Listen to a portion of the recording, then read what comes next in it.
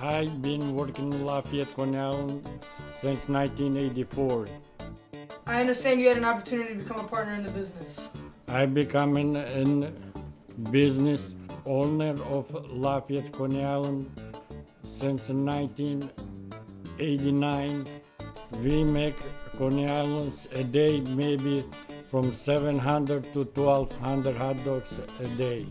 Coney Island is a hot dog with chili, mustard, onions.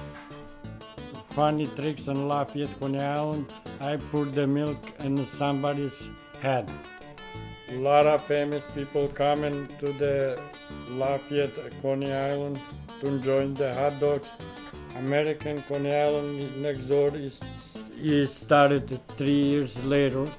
Lafayette is open 1914, American 1917.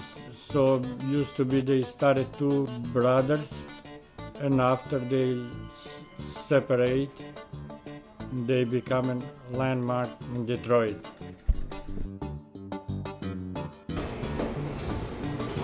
Station one should only have it. It won't be. You have to get a sound one. No masters. One play sheet is not ready.